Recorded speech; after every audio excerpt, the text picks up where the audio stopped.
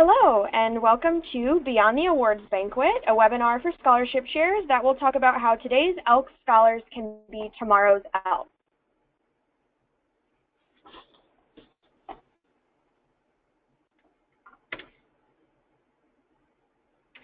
I'm going to start with some information concerning the webinar. So just some troubleshooting information. Thank you for attending the webinar, and I'll start with an introduction. My name is Marianne Slater, and I am the Programs Relationship Associate here at the Elks National Foundation. I work with our scholarship programs and our Elks scholarship recipients. I will also have two special guests joining me during the webinar, so stay tuned. Before we get started, I'd like to touch on a few points about today's webinar. First, if you are having trouble hearing me, turn up the volume on your speakers on your computer. If at any point you get disconnected, simply click the link in the email you received to re-enter the meeting. During the webinar, you can sit back and listen, and I'll click through the slides of the presentation. You'll notice a few other things on the screen. There is a dashboard in the upper right corner of your screen which has a question and answer box. This is where you can type in any questions you have during the webinar.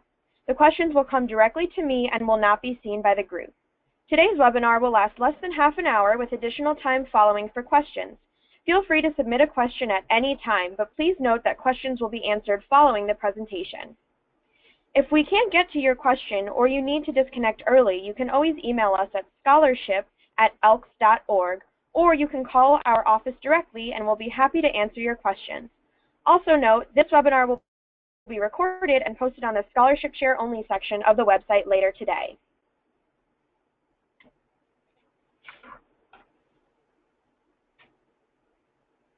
Before we begin, I'd like to share a bit about my story and how being engaged by Elks members and the Elks National Foundation has impacted my life. I was very fortunate to receive a 2011 Legacy Scholarship that supported me throughout my time at Rutgers University in New Jersey. Both of my parents are members of the Elks and are actually past exalted rulers, so I grew up in the order. But I always saw it as something more for my parents. I wasn't sure if I ever saw myself joining the order.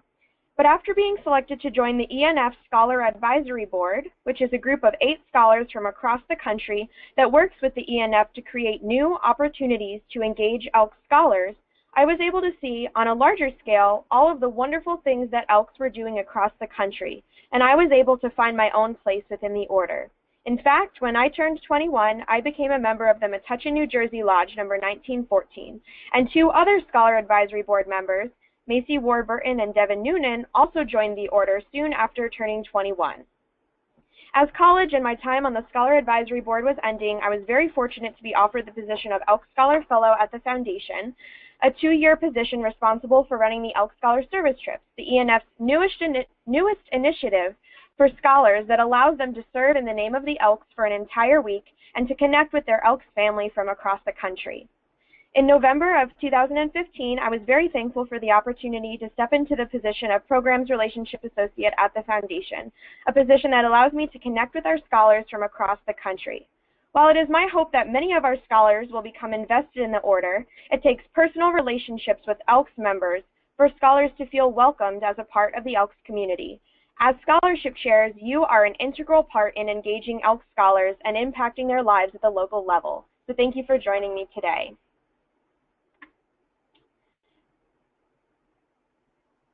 This chart is from a recent survey of Elks scholars who attended the Spring Elks Scholar Service Trip. 16 Elks scholars from all across the country attended this Elks Scholar Service Trip and served in Washington, D.C. from March 6 through 11, 2016. And the survey results from the trip are still rolling in. Many of the scholars on the trip had never been to an Elks Lodge event before attending this trip. As you can see, the vast majority either could not see themselves joining the order or were interested in learning more but didn't know how. That's where you come in. Scholars are eager to serve, and many are interested in learning about the Elks, but many don't know how to accomplish these goals. During the Elks Scholar Service Trip, we were invited to dinner at the Arlington Fairfax Lodge number 2188. Scholars served and shared dinner with wounded warriors who came with the Aletheia Foundation and ended the night by hearing from the Arlington Fairfax, Virginia members about why they joined the Elks and what being a member means to them. The survey results speak for themselves. As you can see, the overwhelming majority of survey respondents are open to the idea of joining the Elks after being engaged at the lodge level. Now, let's talk about some ways that you can engage scholars at your local lodge. We are hosting this webinar now in preparation for the announcement of the class of 2016 Elks Scholars. It's the perfect time for you and your lodge to start doing some of the things we'll discuss today, so that you can start to form great relationships with Elks Scholars right from the beginning. Did you know that Legacy Scholars are now required to serve with an Elks Lodge once per year to receive their scholarship funds? This is a wonderful opportunity for you to keep in touch with Legacy Scholars in your area throughout their college career. We believe and have seen that if scholars get involved with the Elks and strengthen those relationships, they will be more inclined to join. So, start to engage Elks Scholars now and continue that relationship after they are awarded their scholarship. I'd like to share a couple of stories with you about scholars who were engaged by lodges at the local level and the effect that this has had on their lives. Sean Pringle, former Scholar Advisory Board member and 2010 MBS scholar, got involved with the Oceano Five Cities California Lodge starting his freshman year of college. He regularly volunteered there and got to know the members quite well. Sustained relationships are key to getting scholars involved with your lodge and keeping them involved so they will want to join.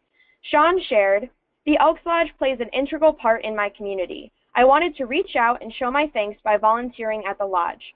I've become very good friends with lodge members and truly feel part of the Elks family that brings charity and benevolence into my hometown." Now, Sean is a member of the Oceano Five Cities Lodge, and he continues to volunteer with the lodge as a member. Another story I'd like to share with you is of Emily Harrison, pictured here on the right in one of the orange t-shirts. She was a participant on the Winter Elks Scholar Service trip to Oakland, California. After visiting the Richmond and Alameda Elks Lodges on the trip, Emily had this to share about her experience of meeting Elks members. She said, "Elks Scholars and Elks members probably have more in common than they realize. We collectively make up a group of like-minded individuals who strive to better ourselves and our communities through service. Elks members have a lot of experience to offer us scholars who are maybe just beginning our involvement with the Elks. As you can see, scholars want to meet Elks and know more about what we do." Now, we'll talk about a few specific ways that you can engage Elks Scholars at your lodge. We will talk through initially contacting scholars and inviting them to an event at your lodge, such as an awards banquet, different scholar volunteering opportunities with your lodge, the Elks Scholar Speaker Program, Elks Scholar Meetups, and other ways to connect with Elks Scholars. If you invite scholars to your lodge for an awards banquet, here are a few things to keep in mind. Be sure to get their contact information upon their arrival to the lodge. Make some conversation and ask if they'd like to volunteer with your lodge in the future. Invite them to return to the lodge over winter break to share about their college experience. Be sure to start a conversation with their parents about the Elks. Also, make sure that you let them know that you want to see them again.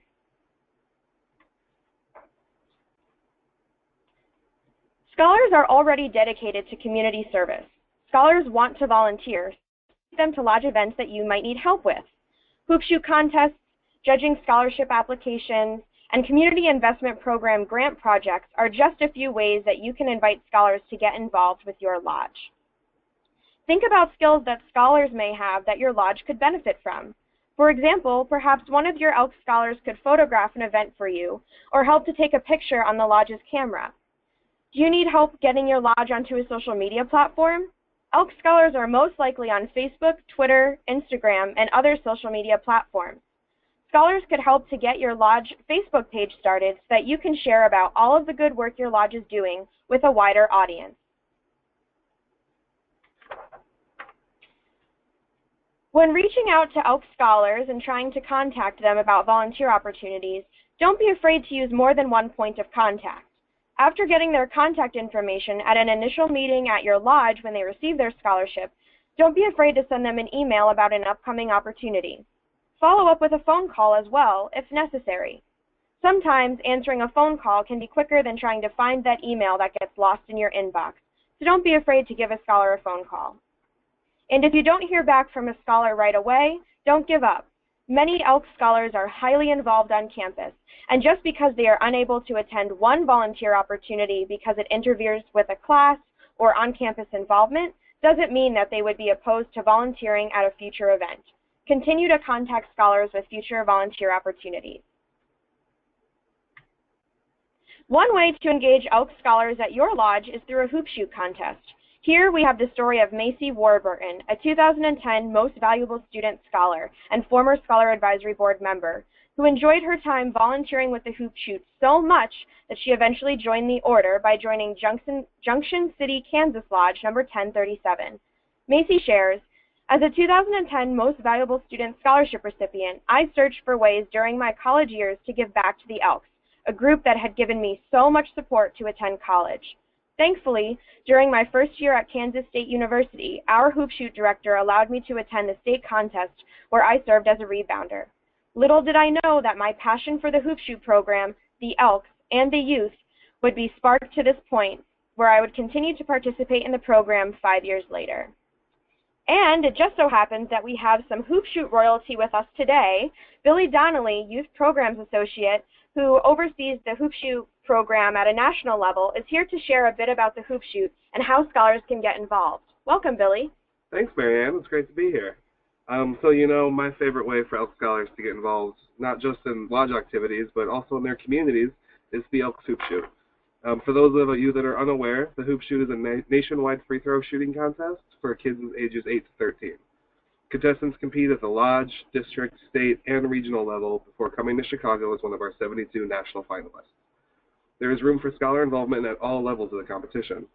Scholars make great rebounders, they can help with registration, and promote any hoop shoot contest through social media.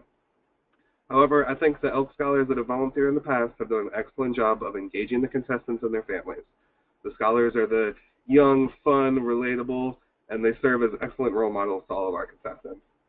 They're pretty much like the cool, fun big brothers and sisters in our Elks family, and they continue to help that family grow. A great example of the Elks family and engagement can be found in a young man named Matthew St. Amour. Matt was a hoop shoot national finalist when he was younger. As he grew up within the Elks family, he ended up becoming an Elks scholar himself. Now he's giving back by volunteering as a member of the inaugural Hoop Shoot Alumni Advisory Board. He's going to come to Chicago for the 2016 Hoop Shoot National Finals and help mentor our national finalists. Whether it's Matt, Macy, Marianne here, or many of the other success stories we have of scholars that have volunteered at the Hoop Shoot, you have a wonderful opportunity to reach out to scholars in your area to volunteer at your Hoop Shoot and help make your Elks family a little bit bigger. And Billy, I heard that we even have some Elks scholars joining us at the national finals in Chicago. That's right. We're going to have a couple of Elks scholars come visit, and they're all going to help in different ways. Macy, of course, who is a favorite of the Elks Hoop Shoot, is going to be back to volunteer for her 5th year. It's her 5-year Hoop Shoot anniversary. A recent Elks scholar and a winter service trip member, Rohini, is going to be coming in from Detroit. She's going to be taking pictures of the Hoop Shoot and posting them on Instagram for us. And we also have Jessica Carter right here in Chicago, who is a member of the Scholar Advisory Board and a top 20 most valuable student scholarship recipient. She's going to come down and help out with activities as well. Great, Billy. Thank you so much for sharing with our audience about all the ways that Elks scholars can get involved with the Hoop Shoot. Thanks, Marianne. Another way to engage Elks scholars is through scholarship judging. Here we have pictured Mark Ansel, our 2015 top male MVS winner, and his twin brother, Andrew, who is also a 2015 Most Valuable Student Scholar, and they assisted with judging Most Valuable Student Scholarship applications in California earlier this year. They really enjoyed their experience of getting to give back to the Elks, and the Elks members enjoyed getting to engage with former scholarship recipients. The next way to engage scholars at your lodge is through a community investment program grant project. Here we have pictured Van Turong. She is a 2013 Most Valuable Student Scholar sponsored by the Port Orange, Florida Lodge number 2713. The picture on the left of the screen is her on the winter Elk Scholar Service trip, and on the right was actually when she volunteered with a community investments program grant project. To tell you more about this experience, I have my colleague, Jocelyn Moya, who is a programs assistant in the Community Investments Program Office. Welcome, Jocelyn. Thanks for having me, Marianne. I love talking about this because it was one of the most exciting things I've gotten to do as a programs assistant. We're always having meetings trying to connect the grants and the scholarships office together and get scholars involved in the great grant projects that Elks across the country are doing. And this one was a fantastic way. Van had just gone on the Elks Scholar Service trip, and then we noticed that the lodge near her had a project going on, and then we connected the two, and it worked out fabulously. Van had a wonderful time, and it was a great experience for everyone involved. Great. Thank you so much for sharing, Jocelyn. There are definitely a lot of ways for scholars to get involved with grant projects, and if anybody listening has any questions about getting scholars involved in a grant project, they can email our office, of course, scholarship@elks.org, but they can also get in contact with the grants office. Yes, you can email us at enfprograms@elks.org, and we'd be happy to answer any of your questions, any ways to engage scholars in grants. Wonderful. Thank you so much for coming by today, Jocelyn. Thanks for having me, Marianne.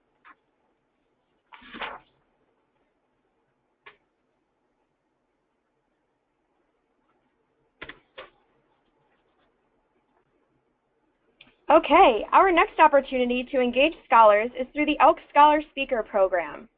Do you remember Emily Harrison pictured on the screen? We heard a quote from her earlier in the webinar about her experience on the Elks Scholar Service trip. After returning from the Winter Elks Scholar Service trip in Oakland, California, her sponsoring lodge invited her to speak about her experience.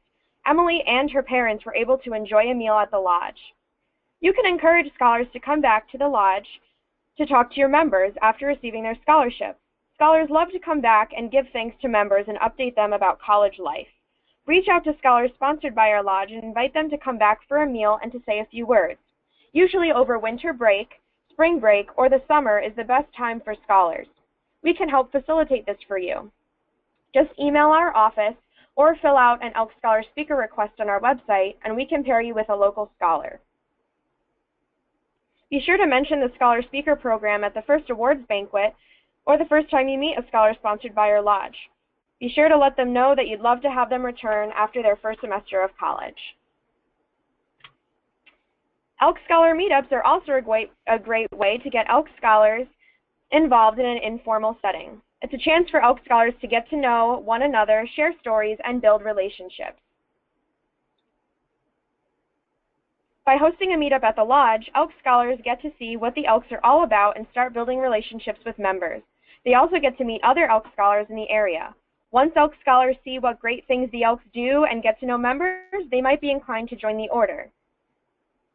Invite Elk Scholars sponsored by your lodge back to your lodge for a meetup. Or if your lodge happens to be near a school's campus, try to host a meetup with scholars on their campus. Take some time during the meetup to introduce yourself and tell the Elk Scholars a little more about your lodge. Definitely ask the Elk Scholars what they would be interested in doing at the lodge in the future. Here we have a picture from an Elk Scholar meetup that happened in October of 2015 on the Notre Dame campus. We actually had the scholarship chair and exalted ruler from the South Bend, Indiana Lodge number 235 join us on campus to meet the Elk Scholars. This semester, plans are in the works for the Elk Scholars to go to the South Bend Lodge to utilize the lodge's bowling alley. That's what we like to call Elk's family. Finally, there are other ways to connect with Elk Scholars. Invite scholars and their parents to a dinner at the lodge so that they can see the lodge in action. If you want to start small, invite only legacy scholars and their parents or grandparents to the dinner, as they already have a connection to the Elks, and then reach out to MVS scholars. You can send scholars an encouraging note or email during their first semester at school. Let them know that someone at home is thinking of and supporting them. The important thing to remember is to stay in touch with Elk Scholars and to let them know a little bit more about the Elks.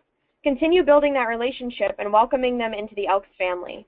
Remember, today's Elk Scholars can be tomorrow's Elks. These are photos of Elk Scholarship recipients who are all now active Elks members. If you and your lodge start to engage Elk Scholars in the ways we discussed today, they will be more than inclined to join the order. But it does take time. Focus on building relationships from the moment you start the award, or from the moment that you give the scholar an award, and continue to stay in touch with scholars throughout their college career. Once you form a relationship with scholars, invite them to become members of your lodge. In closing, be sure to build relationships, volunteer together, and stay in touch. That wraps up our presentation, and now we'll take any questions that you might have. You can type your questions into the question and answer box in the corner of your screen. If you have specific questions or want to discuss what your specific lodge is doing, email scholarship@elks.org or call us at 755-4732. We're happy to help work out details and answer questions. You can also visit elks.org/enf/scholars for resources to assist you in engaging Elks scholars. You can look up scholars in your area and much more on our website at the link provided on the screen. We've recorded this webinar and will post it in the Scholarship Chair Only section of the website later today for future reference. I'll take a quick look to see if we have any questions.